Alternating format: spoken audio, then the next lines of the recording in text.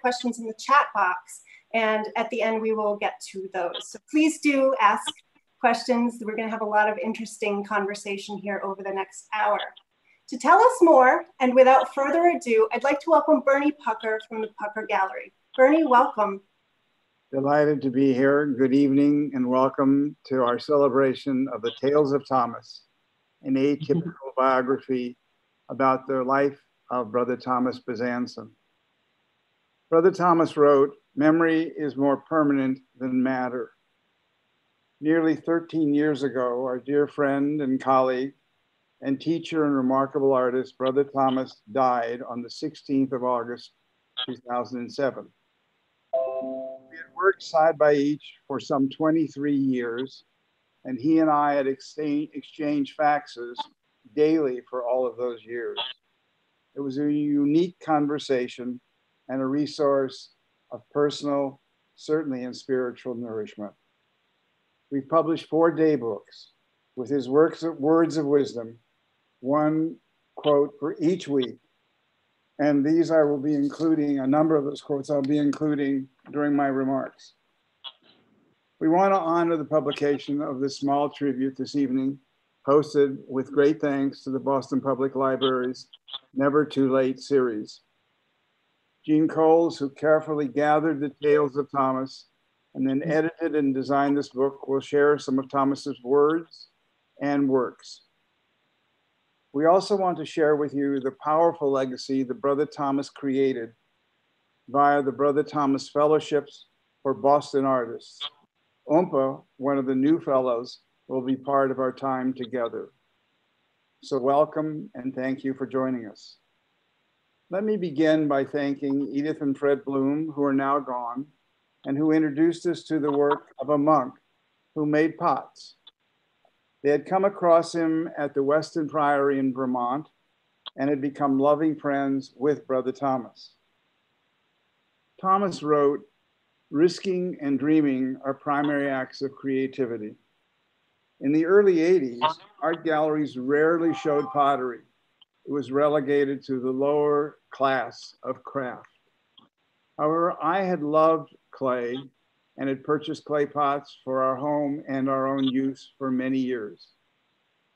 We looked at a few of his works that the Bloom shared with us and decided to buy 3 small vases, which we still own. Soon thereafter, we had a chance to visit Brother Thomas at the Priory when the other brothers were away. It was somehow clear that he had made up his Nova Scotian mind to leave this idyllic setting. Once I understood this, I offered to help get him reestablished. Neither one of us knew what that meant. He left the Priory and after many twists and turns, ended up at Mount St. Benedict in Erie, Pennsylvania, at the amazing invitation of Sister Joan Chichester, and gradually magnificent pots began to emerge. They led to our first exhibition of his work in 1985, and we have done exhibitions of his work every 2 years thereafter. He wrote, "First you do what is necessary, then you do what is possible, and before you know it, you are doing the impossible." Along the way, and with Thomas's full support, we were able to place his works into more than 75 museums around the world. He often said, "The art is not complete until it is shared with others." Share he and we did. Each 2 years, he created approximately 1,200 pieces, and then with his hammer broke more than 90% of those works because they did not speak to him. So over the 23 years we worked together, we actually received from him some 2,400 pieces. Then in December of 2006, when I was in Jerusalem and knew that he had taken ill, I called and learned that he had been diagnosed with terminal stomach cancer, that it had metastasized to his liver, and he was told that he had only 2 weeks to live. We visited him in Erie soon thereafter to say goodbye and to ask what he wanted us to do with the remaining 800 pieces, as we had already sold more than 1,600. He said, "I want to help struggling artists." And he wrote, and Jeanne will read to you this wonderful statement because before we moved ahead with this, I wanted to make sure I understood what he wanted. Jeanne? Okay, says, Bernie comes back and forth every other week. We are working on establishing and securing the BT Foundation for the future. It has been very time consuming, involving lawyers, of course, banks, and accountants. One of the basics has been a statement of purpose from me. I am clear and always have been clear about where and how I want the funds to be directed. I was helped by others when I was mouthed down in the dust, and I want to do the same for other artists in similar situations. I want to help those in need and not reward the successful. I want it to be an outright gift with no applications. It will be up to the trustees to know and locate artists in need. Any artist, not just potters, e.g. painters, musicians, actors, whatever. It puts a burden on the trustees to be able to recognize and distinguish authentic artists and not just technical skill. Thank you so much. So we had the document, and then with his direction, we approached the Boston Foundation, which now houses the Brother Thomas Foundation and awards fellowships to Boston artists of $15,000. There are now 56 Brother Thomas Fellows in our community, which amounts to $840,000 that has been awarded to Boston artists during this time. His legacy of creativity and generosity lives. He wrote, "Good is what we do, holy is what we become." It has been and remains a privilege and a blessing to have known Brother Thomas, to have worked with him, and now to implement his vision of helping artists of our community. Now over to Jeanne, who's going to share her journey into what I call Thomas Land, the magic and the energy of his art and his life. Jeanne? All right, thank you, Bernie, and it's such a pleasure to be here. I'm going to be reading some passages from the book, but before I do, as Bernie said, I wanted to talk and give a brief introduction about my process in writing this book. I should start by saying that I knew Thomas for about 10 years. I worked with him at the Pucker Gallery in the late 90s and early 2000s. So when Bernie asked me to participate in this project, it felt like a real gift to be able to go back in time and relive those days and to be able to learn more about the artist Thomas that I knew well and to kind of lose myself in these daily faxes that Bernie and Thomas wrote over all these years, and to get to speak to his friends, his family, his acquaintances, fellow artists, collectors, many of whose stories and memories end up in the book. The most instrumental part of the process for me was that I got the chance to go to Erie, Pennsylvania to visit Mount St. Benedict. And this was the convent where Brother Thomas was artist in residence for 25 years. And while I was there, I got to tour all the facilities. I got to spend the night. I got to meet many of the sisters who lived with Thomas and loved him very dearly. And I also got to meet this very close-knit group of friends that he had in Erie. And I think that this was the real instrumental part of the project that helped me to create a book, which I hope captures Thomas's spirit. As Bernie said in the beginning, it's an atypical biography. It's not written in classic chapter form. Rather, it's a series of passages. They contain biographical information, they contain anecdotes, and each passage is complemented by one of Thomas's quotes. Many of these are taken from, or some are taken from his formal writings, but the majority of the quotes are taken from his correspondences with Bernie. I'm going to read about a dozen or so, and I hope that these help to tell the tale of Thomas. And should you want to read the entirety of the book, of course, it's available at the gallery, and it's also published by Syracuse University Press, so it can be available through them as well. Before I even crack the spine on our book, I'm going to read a quote that's on the back cover. It's one of my favorites, which is why it ended up in such a prominent position. I think it speaks very clearly to who Thomas was as a man and as an artist. It's also really beautifully written, and I think indicates why Thomas's voice was so important, such an important part of making this book, including his voice. So he says, in art, all that is present in the physical product, its shape, its feel, its color, its harmony, must somehow be a doorway beyond those sensory things themselves. For you see, it is the function of art to open the human heart to those experiences which have the deepest meaning to the human spirit: truth, beauty, goodness, unity. So I'm going to start from the beginning with Brother Thomas. All right. Brother Thomas was born Charles Bezanson on August 5th, 1929 in Halifax, Nova Scotia. He took the name Thomas 30 years later when he entered a Benedictine monastery in Weston, Vermont. Originally a Swiss-French name, Bezanson became Bezanson when ancestors on Thomas's paternal side arrived in Nova Scotia in 1792. But Thomas more resembled his mother, a woman of Scottish stock. She was frugal, hardy, forthright, and wry, all characteristics that guided her when she was widowed in her 30s with 9 small children. Thomas, another son, and 7 daughters, the youngest whom was his dear sister Jackie. Now here's my Thomas quote. Out of my early years, I have a memory of sitting on a beach where a mountain met the sea. The mountain so permanent, the sea so constantly churning, changing, coming and going with the tide. The experience, while I did not then know why, remained in me. It was the symbol of the central paradox of all life, permanence and change. Now I'm going to fast forward a little bit to when Thomas is a young man, and it's in the late 70s, and he is kind of at a crossroads in his life, deciding if he wants to be an artist or if he wants to go into business. And he's traveling in Europe so that he can kind of study art and figure out what it is that he wants to do. One day, while wandering the avenues of Rome, he fell into a fountain. When he woke the next day feeling sick, he feared tuberculosis, flew to London for a doctor, and was diagnosed with bronchitis and a viral infection. Back in Rome, he had used up his funds and his courage. Sitting on a bench, feeling adrift as the crowd scurried by, he was joined by a quiet man. A conversation began about Thomas Merton, a Trappist monk, writer, theologian, and mystic, then turned to a place called Weston Priory. The man on the bench, it turns out, was Abbot Leo Rudloff, a spiritual luminary who had founded the fledgling monastery in 1953. Returning from Europe, Thomas talked with his sister Jackie and her husband Don about going to the priory, telling them, I think I've finally found a vocation. They thought he was crazy, but after he left, they found a cross in his room and realized he'd long been praying for guidance.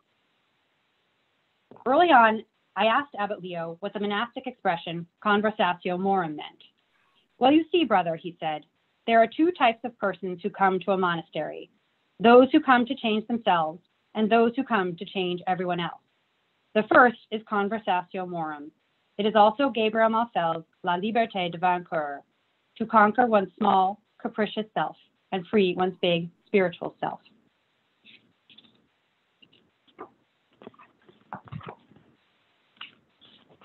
Okay. You're going to the next, what I thought might be nice is if we begin showing some of the slides and people can begin to think back or remember this being Thomas with his father and his brother as well.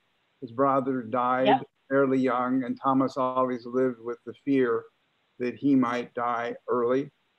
And so you've got this wonderful composition or trio of these 3 gentlemen. That's his brother Reginald is his name. Okay, the next passage is this. 3 weeks after Thomas arrived at Weston, a small electric kiln appeared. The nuns who ran St. Joseph College near Albany, New York, were closing the school's ceramics studio and dispersing the supplies. With living space at a minimum, the kiln and Thomas shared a room. A small area was cleared in the classroom for Thomas to organize a pottery shop, which developed gradually with scant financial resources. Thomas preferred Nova Scotian red earthenware clay he used to dig out of the Shaw brick plant and lamps. Getting the clay to Vermont required ingenuity. Thomas's sister smuggled it in garbage bags over the border. Nova Scotian friends such as potters Ernst and Alma Larenzen brought it on visits, and the brothers borrowed pickup trucks and drove Thomas to Nova Scotia. He carried this clay with him for more than 35 years, using it here and there long after he had shifted to porcelain. Now his quote, "In my early years as a painter, the smell of oil paint was not a pleasing odor in our household, but it was like catnip to me. Later, the feeling of clay in my hands was immediately seductive. It spoke to me. Artists, for the most part, are captured by one medium or another. There is some kind of current that runs between art, artist, and medium that is easier to acknowledge than explain."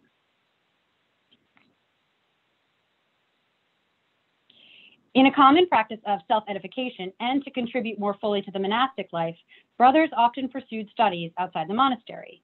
In 1968, Thomas graduated from University of Ottawa with a master's degree in philosophy and a university gold medal.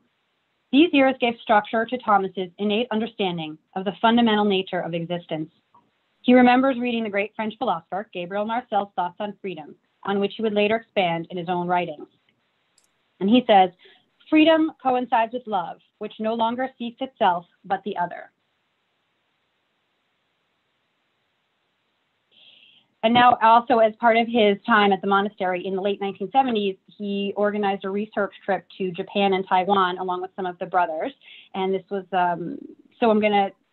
that's where we are in this passage. He's in Japan. At the Tokyo National Museum, Brother Thomas and the brothers were greeted by the curator of the ceramics collection, who presented them select examples of ancient Chinese ceramics. One of these was a large vase with a Honan Tenmoku glaze, approximately 1,000 years old. The vase was put on a cloth-covered table, and Thomas was invited to examine it as closely as he wanted, then handle it if he wished. After looking at it for a while, he picked it up and held it close to himself, seeking communion with the vase and the ancient potter who made it. He would later recount that just those few minutes had made the whole trip worthwhile. In that moment, Thomas realized that his iron glaze, which he had spent many years researching and refining without knowledge of any antecedents, turned out to be the ancient Chinese Honan Tenmoku. And the slide, and his quote is, sorry, yeah. The slide that's on right now is a perfect example of Thomas making that glaze and then extending it. Because at the top of the slide, you'll see this rich accumulation of iron. And he just ran with it and grew with it in a way that no one else literally has ever done. Sorry. That's okay. So the quote on that page is, "Amazing how people of the same spirit seem to flow on some kind of river of intuition." Okay. Thomas returned from Japan inspired to work, but also with a burgeoning longing to devote himself to his art in a way that fit less comfortably with the monastic schedule and philosophy. Brothers at Weston met 3 times a day to make communal decisions on every aspect of life, a routine often at odds with the rigors of making ceramics, and a doctrine increasingly incompatible with Thomas's creative spirit. As Thomas's sense of his place in the priory shifted, his dear friend Fred Bloom was in Boston, speaking about him and his ceramic art to gallerist Bernie Pucker. Bernie Pucker and his wife Sue loved pottery, but their gallery did not deal in ceramics. Brother Thomas would eventually change that, ushering in a tradition of ceramics at Pucker Gallery and establishing a profound friendship. He says, "It isn't until you realize that you aren't in control of change that you can be a part of it." So this particular plate is one of about 30 that he did over the entire time we worked together. And he did 1 or 2, they're all hand thrown. And they were for him a very important statement. So eventually we did a book of just the plates called Offerings of the Spirit. Before you go on, Jeanne, this is Sister Joan with Thomas. And it's such an important moment, which endured for 23 years because Joan took it upon herself to invite Thomas to be an artist in residence along with 140 nuns. And he was the only one living there with them. And they ended up adoring him. And I think Joan was the leader of the band. That's a perfect segue because that's my next passage. So, while still at Weston, Thomas befriended 2 sisters from Erie, Pennsylvania, who frequented Weston Priory. For several years, the sisters conferred with their prioress, Sister Joan Chittister, who was acquainted with Thomas, about the plight of the monk, in the hopes that the sisters might offer him a refuge. Sister Joan believed that a monastery is not a monastery without an artist. Possible arrangements were considered, such as offering the chaplain's quarters or finishing off a corrugated shed at Camp Glenoto, the mounts nearby camp. Obstacles abounded. Sister Joan would say, "We cannot do this for a million reasons, but it is right, it is right, it is right." In 1985, Thomas found a home with the Benedictine Sisters of Erie, Pennsylvania. Then, Thomas said, magical things began to happen.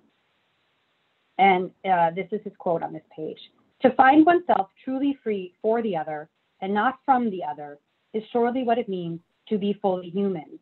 For we have not awakened to the spirit of humanity if our only sense of freedom is our own." There's a wonderful side note that when Thomas showed up with 20,000 pounds of equipment, Sister Joan got a call from the nuns at Pax Christi where they were intending to put his studio. And they said, Joan, the kiln will not fit through the door. And so Joan said, take it down. And they brought the kiln in and they installed it. And she got a second call. Joan, this is a gas-fired kiln in the middle of the inner city. This is totally illegal.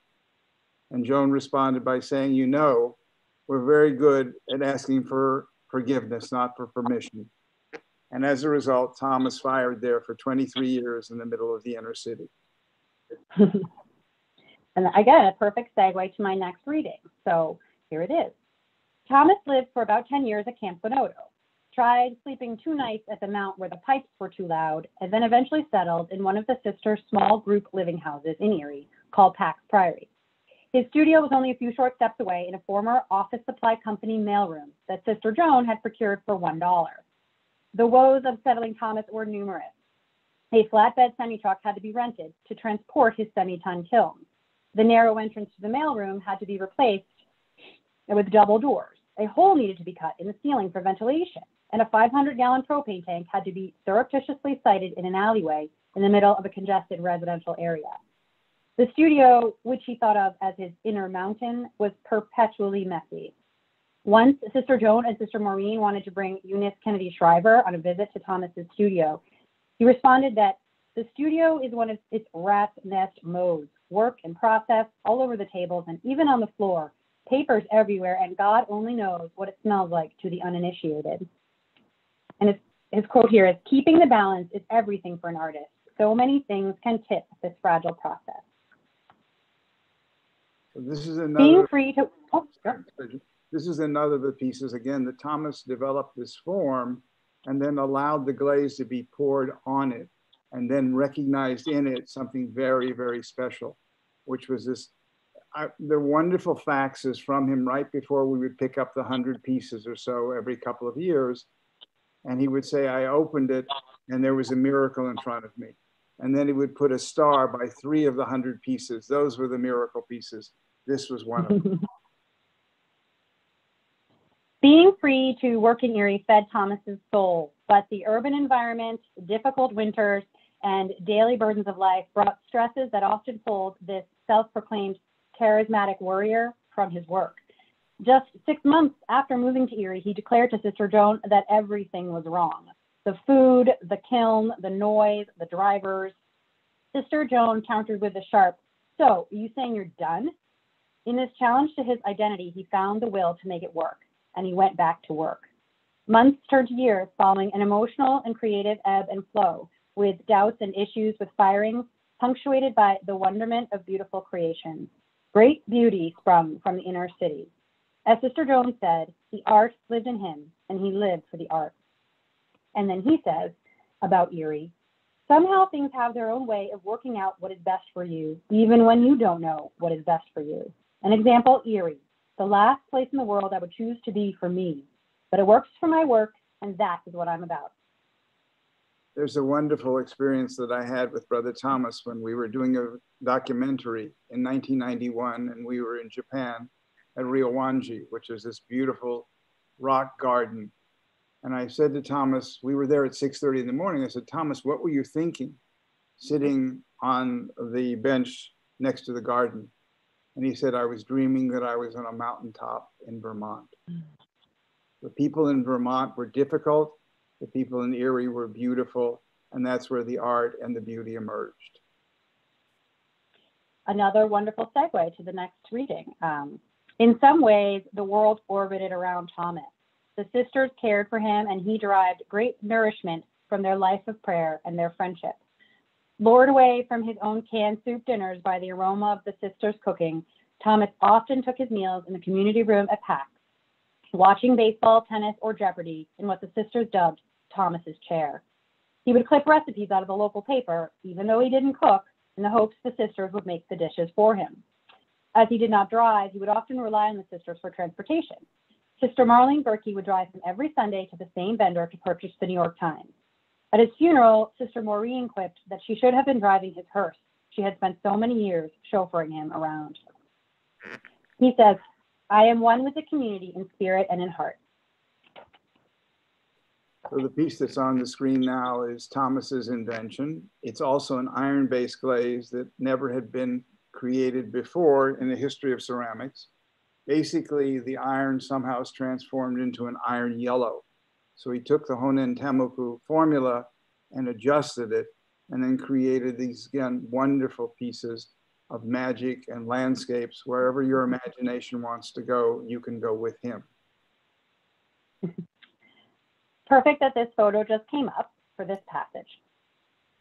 An intimate circle of friends developed around Thomas and Erie, including Sister Joan, Sister Maureen, Sandy Bach, who's pictured here, Christine McClure and Terry Baker, Bob and Maureen Dwyer, and Jeff Dunn. Dr. Dunn, sitting quietly in the Mounts Library while his young son took music lessons there, gradually got to know the equally reserved Brother Thomas, a frequent fixture among the stacks. A conversation sparked, out of which grew a profound fraternal relationship.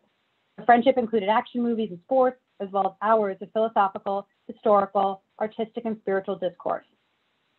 Dunn, who is a painter as well as a physician, recalled a gifted man whose spiritual force brought out heightened spiritual awareness in everyone he touched, who identified with Mozart, but who also enjoyed bonbons and champagne as a respite from the frequent agony and fleeting ecstasy of his work. And here I have another quote by Dr. Dunn instead of one by Thomas on this page, which says, oh, look, there they are. That's Dr. Dunn in the back. Some would call him a mystic, but that would have made him put his hands on his chest and laugh with some embarrassment. However, he would have said that love is the means and the purpose of the creative act that directs us within and beyond. It's a perfect photograph. And you should know that during the time after Thomas was diagnosed, theoretically having only 2 weeks to live, that within 4 weeks, they took out the feeding tube, and Sue and I and friends made 16 trips to Erie over the next 8 months. And what ensued was a development of what we called the Thomas Gang.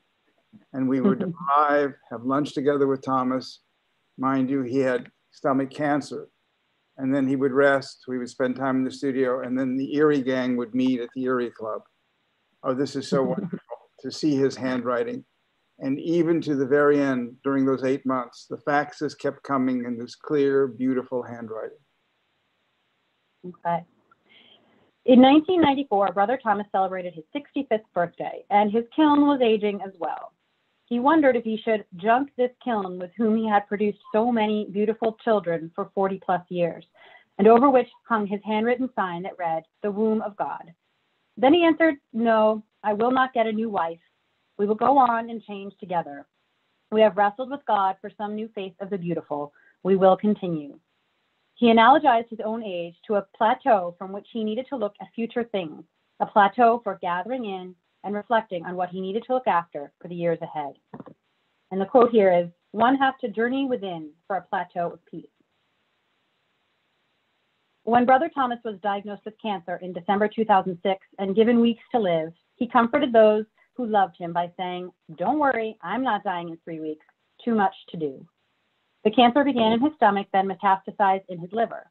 Thomas declined operative therapy for palliation of his symptoms, a choice made seemingly easier by his spiritual preparedness. As he faced his terminal illness, he taught those around him as much about how to live as how to die. Throughout his final months, Thomas continued the discipline of his work, a confirmation that his art and his life were one. He lived in the moment, approaching each day as an opportunity to create, to share in his friendship, to meditate, to loosen his hold on the material, and to deepen his inner wisdom. And his quote here is, "Will I be able to live as I should like to die?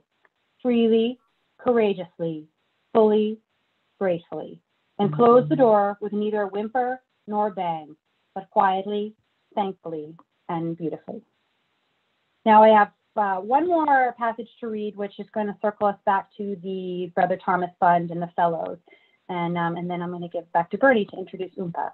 Jeanne, just one. Yeah. Let me interrupt you for 1 second, because Sure. what you just read about Thomas during those 8 months was so true. The only time he mentioned a moment of regret was when he first told me of the diagnosis. And he said, someone has stopped my merry-go-round and they didn't ask. For the next 8 months, he only invested in living. And he managed to do 2 more firings. Those pieces we have in the gallery at this point, or some of them. But it was an amazing experience of how to live with the full understanding that life and death are part of the same circle. Thomas is a magnificent teacher. Definitely. All right, so this is my last passage, just bringing us full circle back to the Brother Thomas Fund. For many years, Brother Thomas pondered how he could support what is good, true, and beautiful, those things that unite and do not divide. He wondered how to turn what little he possessed into a legacy well beyond his material means, and how to give a helping hand to artists as so many had done for him. The Brother Thomas Fund was established at the Boston Foundation in 2007 with the mission to support and celebrate artists working at a high level of excellence in a range of disciplines and to enhance their ability to thrive and create work. All fellows receive no strings attached awards of $15,000 and are selected biennially through a rigorous multidisciplinary process of nominations and review by a panel of nonprofits, arts leaders, and practitioners. And I love this quote, the final one. I do not know how the alchemy of changing a spirit works, but I do observe it happening, and I do experience that it does not happen in isolation. No one does anything alone. Perfect way, Jeanne. Thank you so much. And you're welcome. Thank you. Thank you for your journey into Thomas land, because what you did was enable us who had lived alongside Thomas for 23 years to actually then highlight these moments and remember them with great gratitude. So thank you very, very much. It's been beautiful. You're welcome. Hear you read Thomas again along the way. I'm also delighted to say to you that the criteria for Thomas's fellows has enlarged itself beyond their artistic uniqueness into their role in making this a better world. So their social engagement has become a great part of the selection of the individual artists who have been chosen. So it's very exciting tonight to have Oompa with us, who is both a poet, a rapper, and an educator. And Thomas would have greatly, greatly enjoyed knowing each of the 56, but especially Oompa. Take it over, please.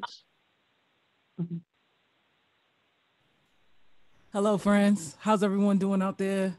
I hope well. Thank you for having me. And wow, thank you so much, Bernie, for saying that.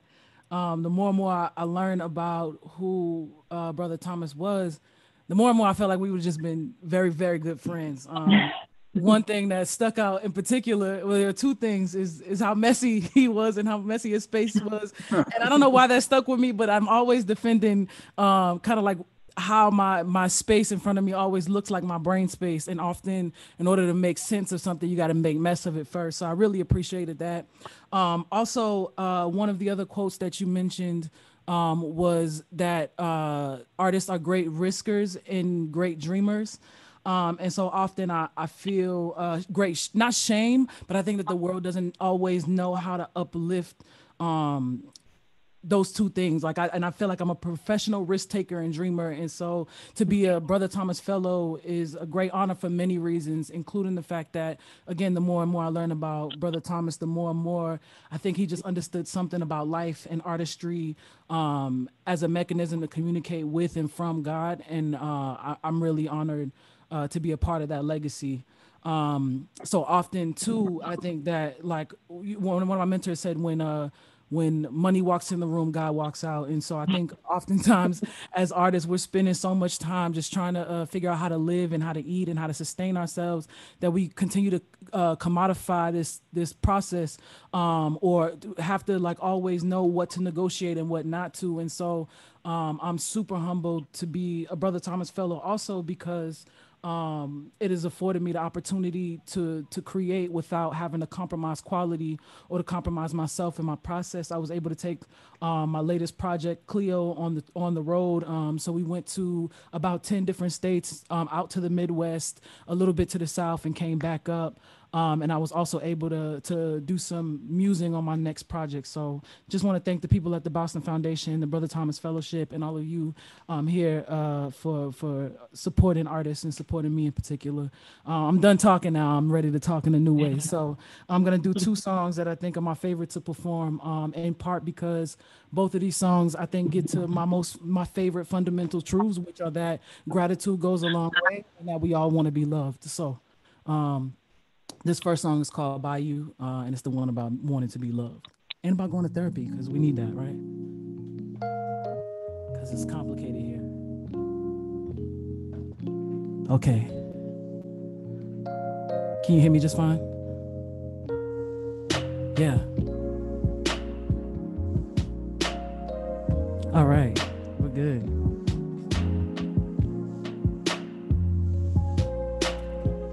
Check.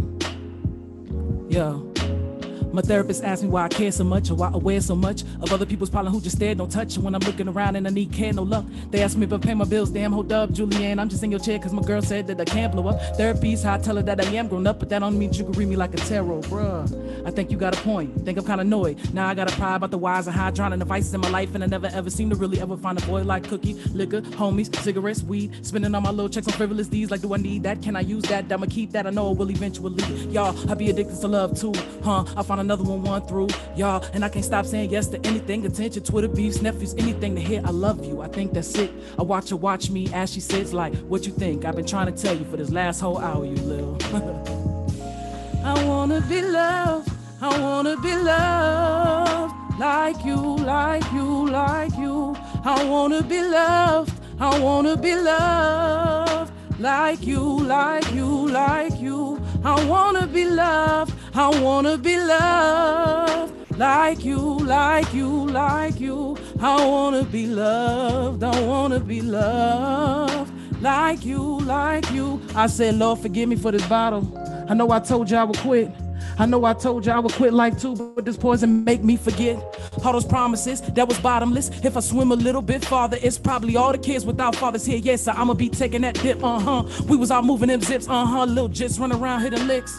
I still couldn't make it. I bought them up barrels. I'm out now. It's making me sick. Y'all, I don't really mess with college or prison for profits for all intents and purposes. But what if Jay was out in them sticks? What if I checked up on Kim? If there is a wrong place and wrong time for brothers, then where is the right one to go to repent? To go figure out what your heaven has sent us to do and not get us stuck heaven sent. Before the caskets, before the voices, before the gavels, before the horses. White nights and white flight, blacker corpses. Drunk nights and night fights, crashing courses, y'all. I know my anxiety's peaking. Inspired by sobriety leaving. Just don't make me out to be one of your drunken mistakes, man. I know what I'm thinking, huh? You turn that water to wine. You took the edge off of being a chosen one, fine. Me and tequila just trying to be. Your image is how you made mine, so I wanna be loved. I wanna be loved like you, like you, like you. I wanna be loved. I wanna be loved like you, like you, like you. I wanna be loved. I wanna be loved like you, like you, like you.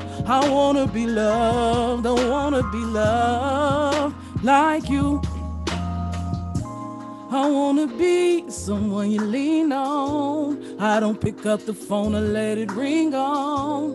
I wanna be someone you trust in. Can I get a minute? No more fighting, no more fussing. I wanna be more stable. I fall into my knees. I am not willing, I'm not able. I wanna be divine. I can't become a soul or my body or my mind, yeah. I wanna be loved, yeah. I wanna be loved, yeah. I wanna be loved. I just wanna be loved, yeah. I wanna be loved, yeah. I just wanna be loved, yeah, yeah, yeah, yeah, yeah, yeah. Hey, one more. We're gonna take it out after that. I wanna be loved. I wanna be loved like you, like you, like you. I wanna be loved. I wanna be loved like you, like you, like you. I wanna be loved. I wanna be loved by you.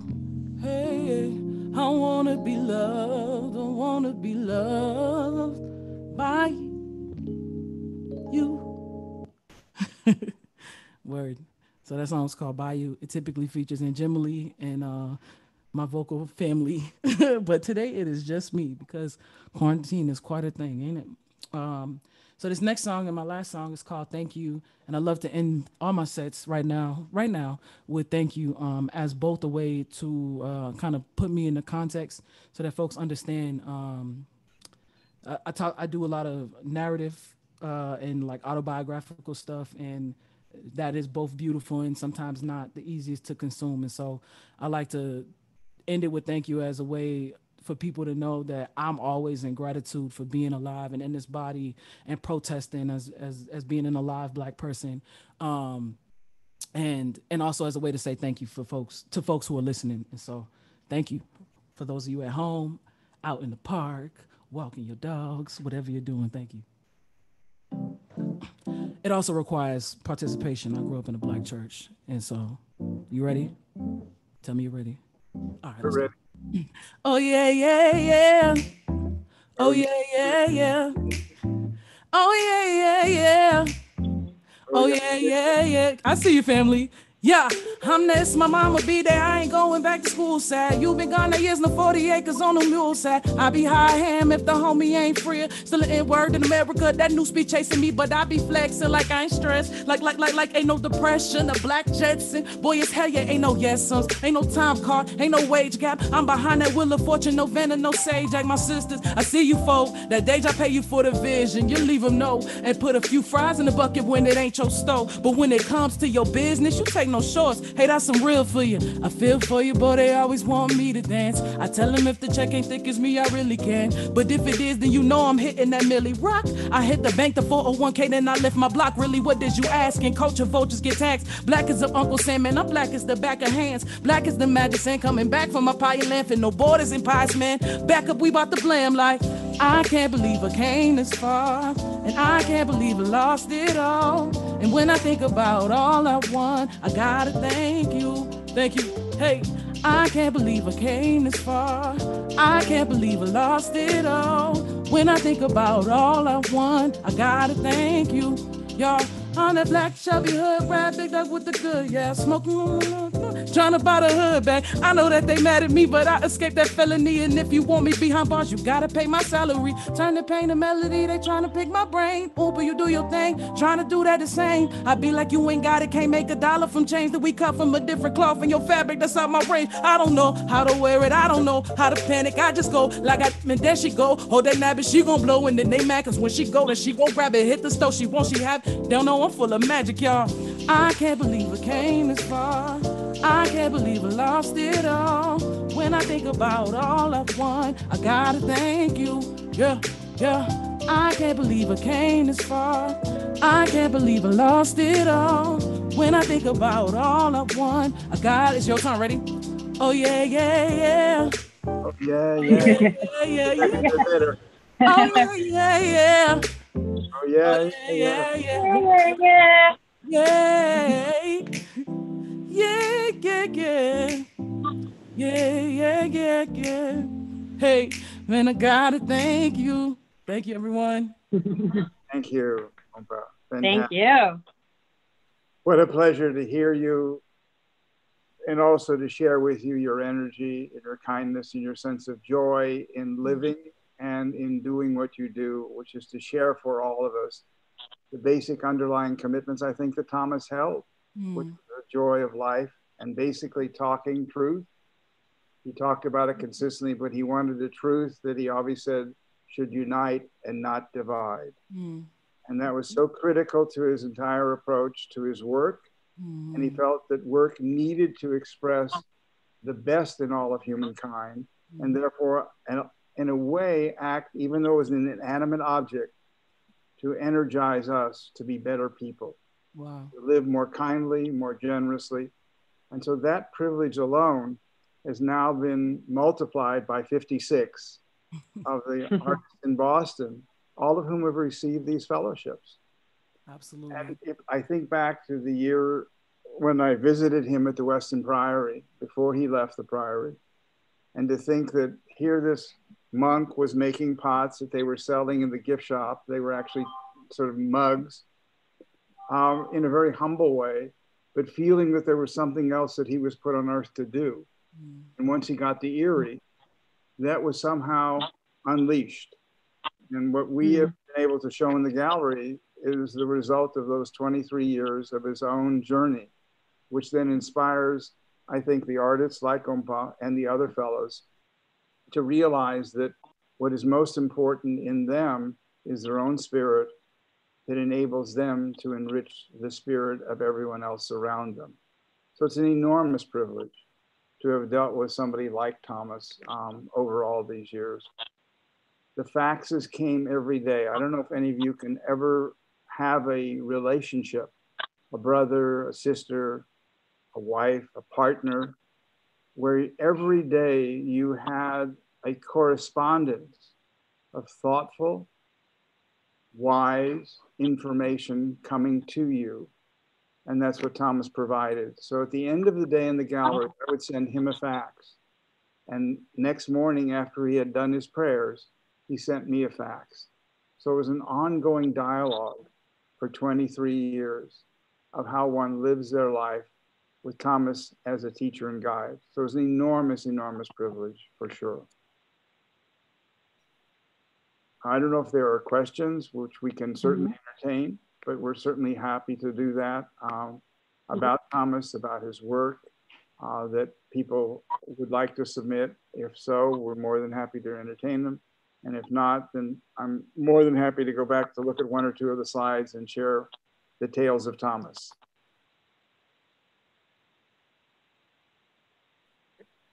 Kristen, what's your pleasure?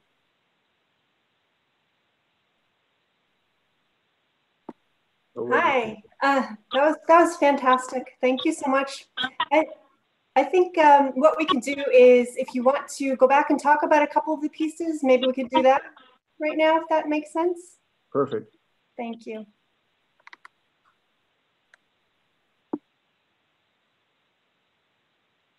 Maybe we could put up the eggs, Bernie. You could talk about them.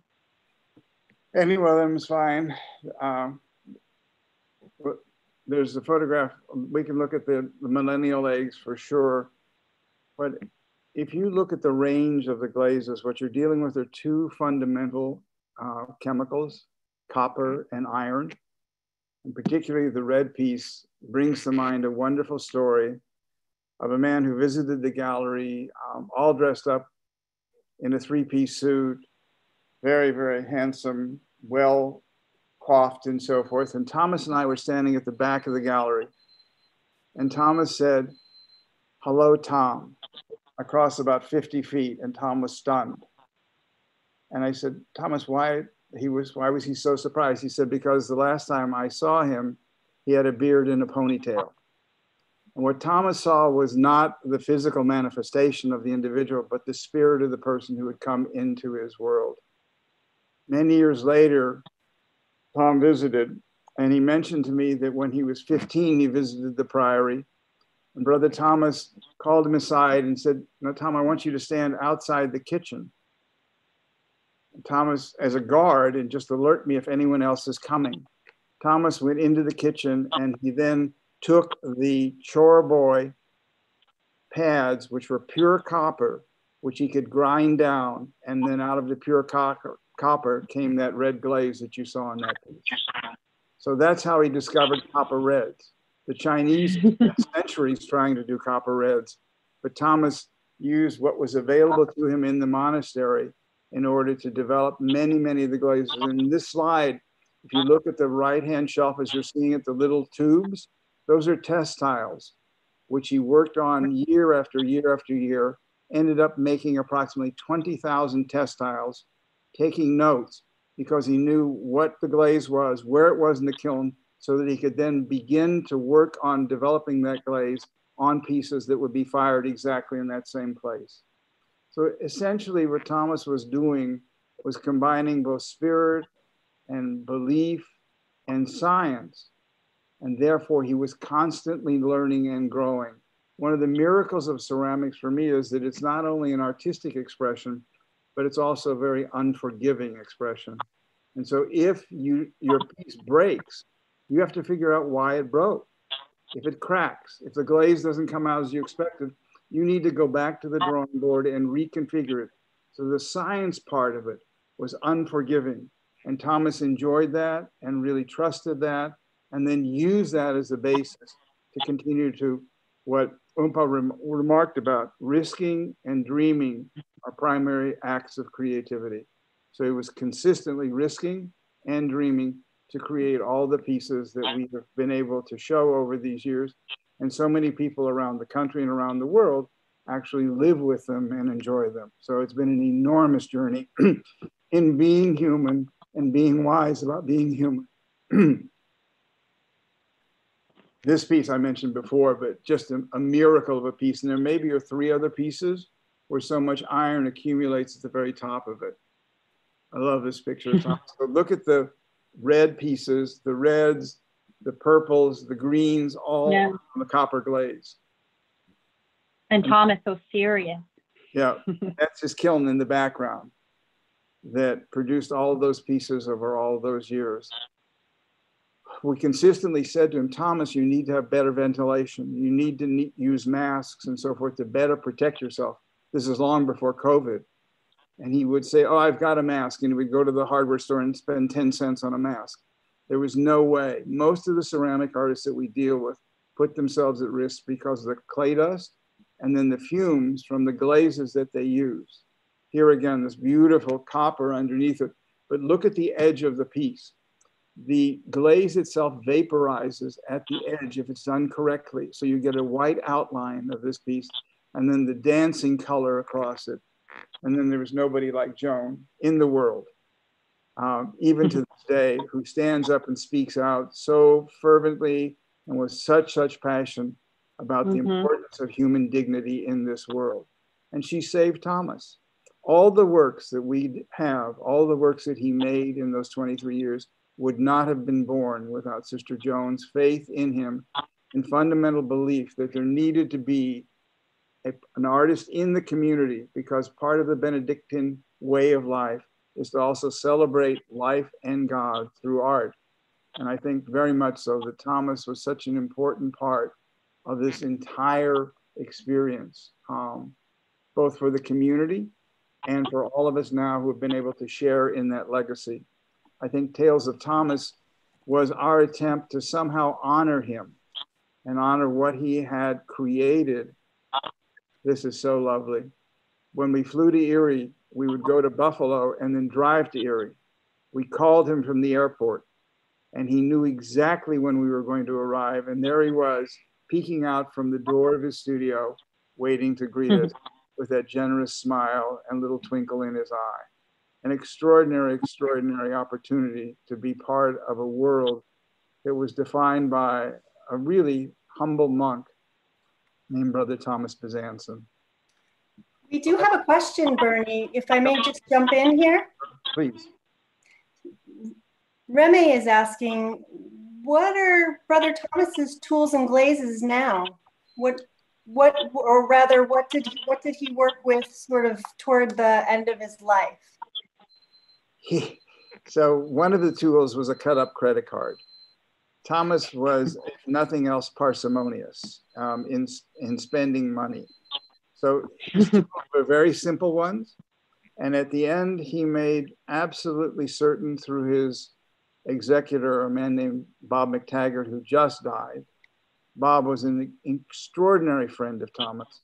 And Thomas made quite clear, beyond the foundation, beyond all the things that we did with the art, that everything that Thomas had created, his notes, his glaze formulas, his glazes, all those things were totally destroyed. Thomas didn't do it because he was trying to begrudge other people the information he had learned. Thomas did it because he believed that each individual artist is on their own journey and that the works that they accumulate have to come out of their own spirit. And those are not recipes. Those are not cone 10 firing numbers. Those are what the individual does. And they were for him like his private notes. And he felt that those should never be public. This kiln actually was then given to a university nearby so they could continue with the ceramics program there. Virtually everything, including the mess in the studio, was essentially assigned. The artwork that he rarely purchased but traded for was each designated to someone in whose life that artwork would be meaningful. He used every day of those 8 months to make sure that everyone in his life that he cared for was attended to in a very beautiful, very meaningful, and in many ways, a very supportive way.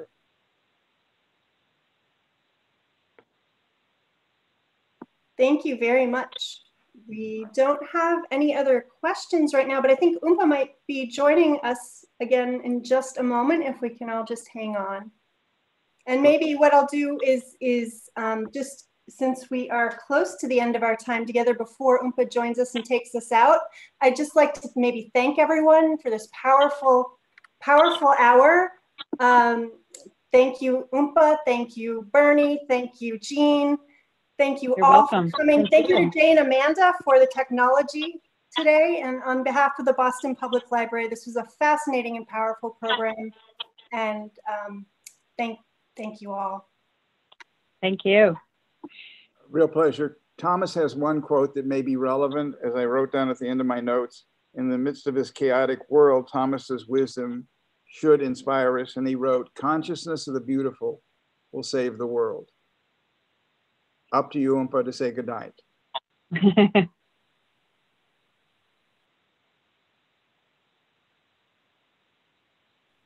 Hello, dear friends. I'm having some trouble with my computer screen, which is unfortunate. I don't know how that happens. Perhaps I will just let the voice do its thing. Let's see. My apologies. That was a great way to end. Thank you. That's very interesting. Yep, I think I'm just gonna go ahead. Do it. All righty. Sounds good. I'll be less nervous this way anyways, huh? All righty. So yeah, I'm gonna do a song.